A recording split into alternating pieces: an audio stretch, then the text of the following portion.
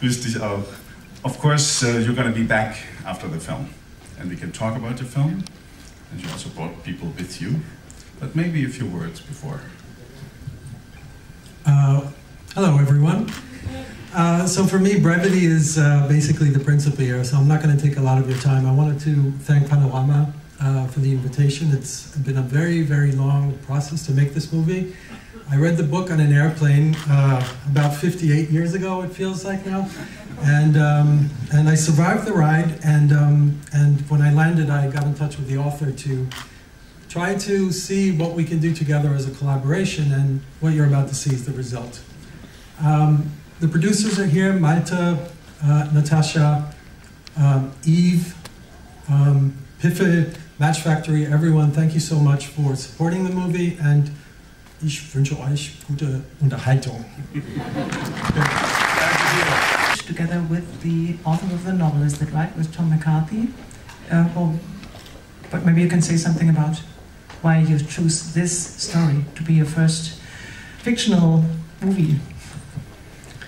I actually didn't write the script with Tom McCarthy. Tom McCarthy is a very smart guy, and he knew how to protect himself when I approached him with the idea, or when we finally got the permission to make the film. What we did was we met for 3 days in Stockholm, where he was staying at the time, and we sort of digested the novel together and created this sort of a diagram that's about the size of this rather large screen here. And then we sort of drank a lot of coffee, went to the bathroom a lot, not together, but separately. And eventually we created this kind of visual analog to the novel, if that's possible. And I had the challenge of taking this large piece of paper and putting it into a carry-on suitcase that would fit in EasyJet on the way back from Stockholm. So it wasn't, at that point, I had a kind of a diagram of the book, but that's when the actual writing really started. And about the novel, I'm an artist, so I make usually films for different contexts, usually art venues and whatnot.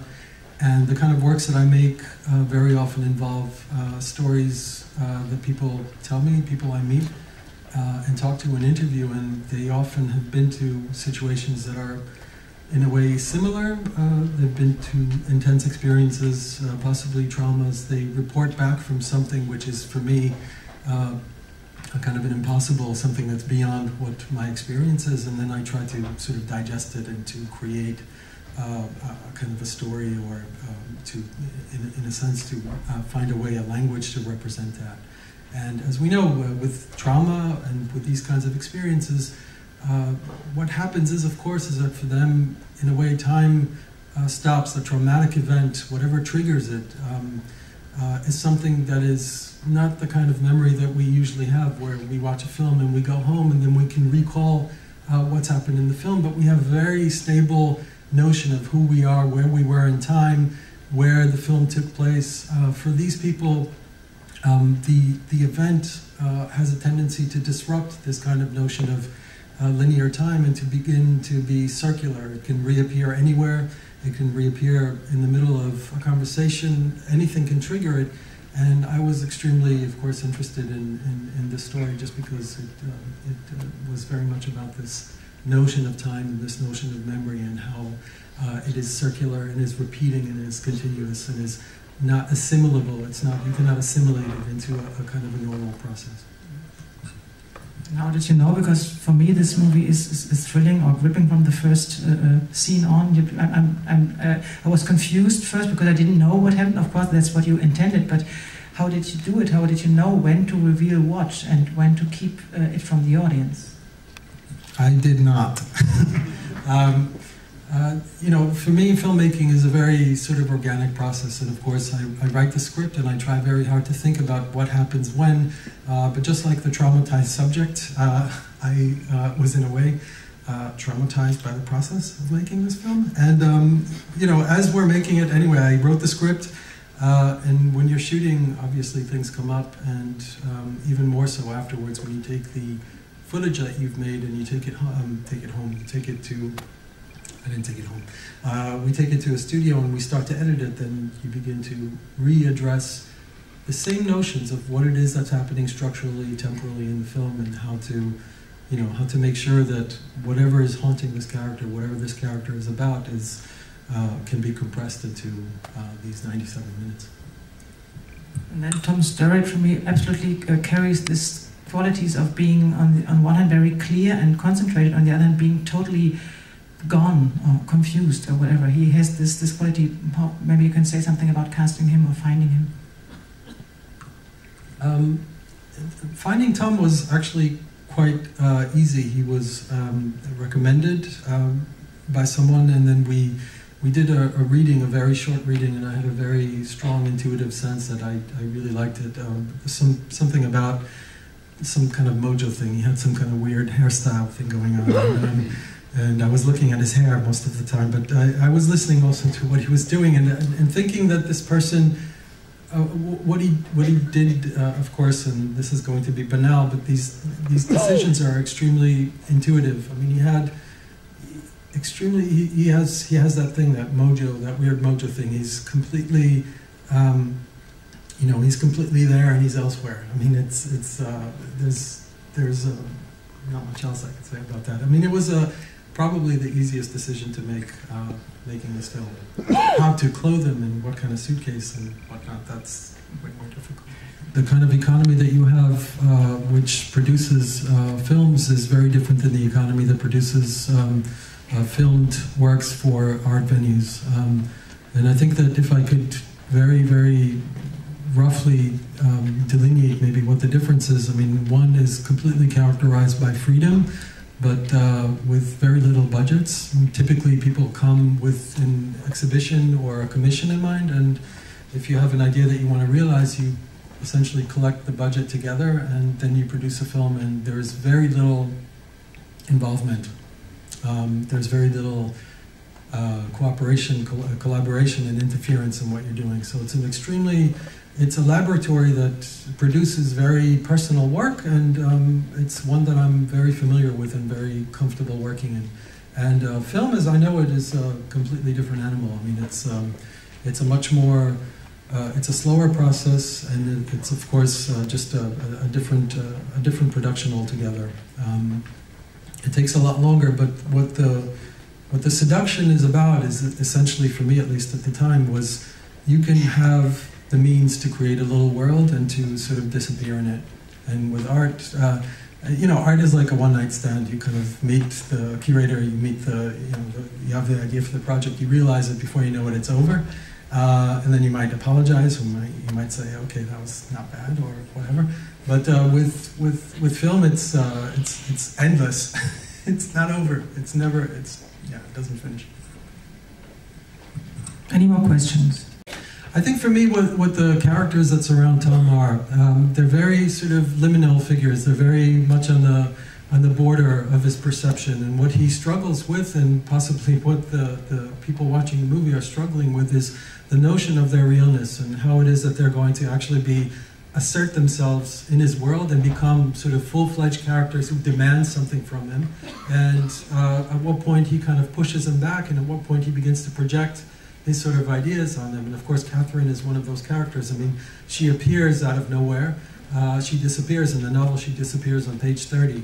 And Tom is nevertheless constantly preoccupied with the past, his deeper past, of course, the pictures that we see, but also things that surround him in the present that he's unable to assimilate. And so he begins to create these little theaters, these little sort of homemade theaters, in order to understand what it is that the relationship is about and who this character is about. And that yields this kind of obsessive, compulsive, neurotic sort of engagement with the other. And the other is, in this case, of course, Catherine, his friend, but also Greg, who sort of appears and is constantly trying to touch him. I mean, he's always invading his private space, and Tom is always kind of pulling back.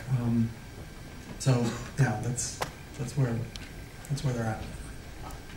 I was really fascinated with this Nas figure. When I saw the movie the second time, I was thinking, it's like some kind of the devil's advocate or something, somebody who's, doing something that he's told, but maybe you can say something about him. Does he look like in the book, or is he described in the book like he is in your movie?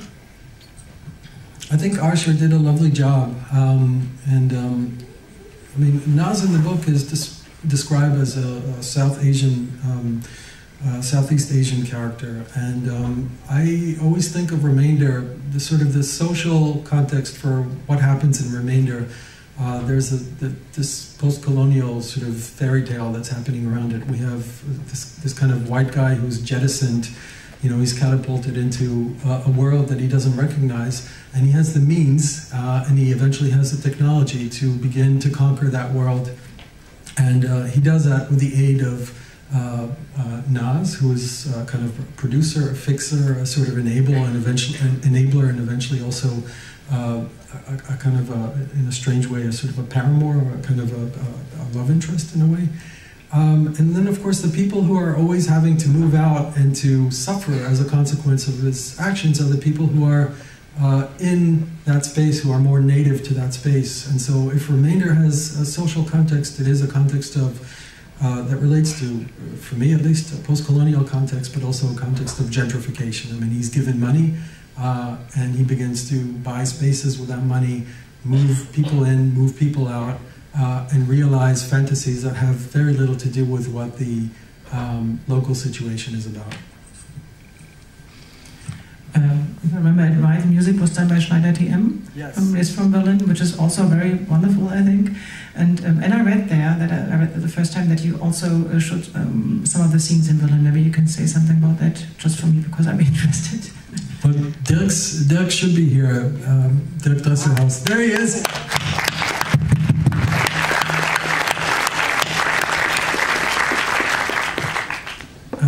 Yeah, we shot 4 weeks in London and 2 weeks here in Berlin, which were the best 2 weeks of this shooting at all, because I live very close to where we were shooting for the most part.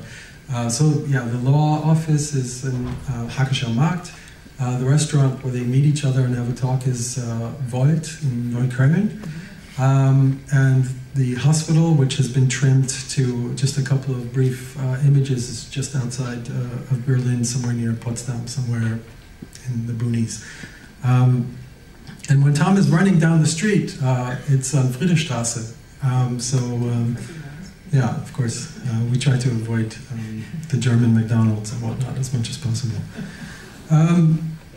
Yeah, so I mean, of course, the brief was simple. We have to shoot indoors. The party scene at Greg's house was also here in Friedrichshain. So we essentially covered very highly gentrified areas in Berlin and used them as a backdrop for London, which is itself has been on this kind of mega gentrification roller coaster for the last 15, 20 years or so.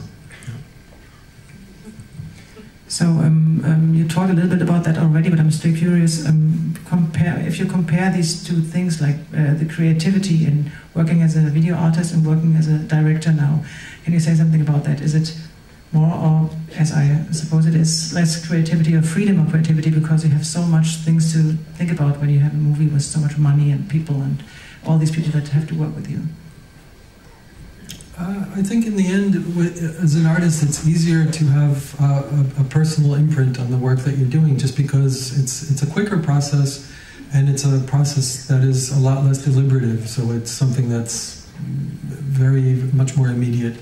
And I think inevitably, at least in the filmmaking that I know, and I only know this through Remainder, you have to buy rights, and then you have to develop a script, and of course people are involved in the development, and they have a lot of input in what happens along the process. And so, by the time I made this movie, we got the rights, I think sometime in 2011, Natasha's here somewhere, 2010, and we, and I think in that time I made 1, 2, 3, 4 works, 4 artworks in between, and also had a child.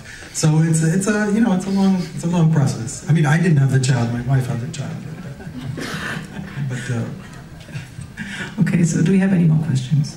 Essentially, in an art context, things happen like they begin to happen now. People begin to move in the space a lot. People come in, they leave, they come in at any time. And so the work is playing constantly, but the audience is moving. And in a cinema context, at least in mainstream cinema, not experimental cinema, you know the ritual. You buy the ticket, you buy your beer, you buy the popcorn, you sit down, and you know that you're in for 90 plus minutes of entertainment. You know, in the art world, it's a lot more open and it's a lot more chaotic. And so that, I take that sort of notion of temporality and causality, and I play with it quite a bit as an artist, because I know that my audience is only there briefly, and that I need to catch that audience's attention and to try to keep it there. And what I'm interested in is having people engage with the work at different times and coming with different conclusions, coming out with different conclusions about what's happening. If you have a linear presentation like you have here, you know, you have a chance to tell out a story, to flesh out a story possibly to a greater degree, but you don't have that sort of that sort of marketplace kind of train station sort of feel that I really like about what the art world offers. Well, the loop. I mean, the novel ends with the protagonist. I don't know if you've read the book, but the novel doesn't end this way. In the novel, the protagonist actually charters an airplane, and he gets in this airplane, and he commandeers it, and he's got a weapon with him.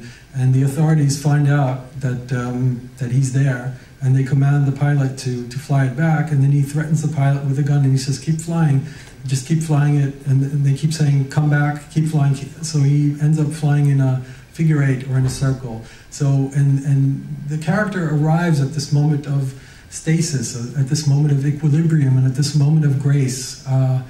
Which I thought was a very beautiful image, but we didn't have any fucking money to buy an airplane and to fly him around in an airplane. So I thought of taking that figure eight and literally applying it to the script, and so that the script itself has this kind of Mobius quality to it, and it begins and ends. It flies also in the circle, and then, of course, in the linear telling, you have this moment of grace. And what for me, and I just saw the last few minutes of the film, after all the work that he does and shifting all these bodies around and trying so hard to put his little pieces together in order to understand what his relationship is and how he can place himself within a greater social environment, he arrives at this moment of pause, at this moment of grace at the end. And I don't mean grace, I mean grace in a very sort of New Age spiritual kind of way. I'm not a religious guy, but I think there's a very sort of beatific moment at the end when he kind of is finally able to rest and have pause and to close his eyes and understand, have a sense of wholeness of himself before the machine will restart, the big computer will reboot, and he'll have to redo things again. So I just took the kind of the symbol or the image, the sort of this motif at the very end of the book, and literally twisted the plot in order to accommodate this. Yeah.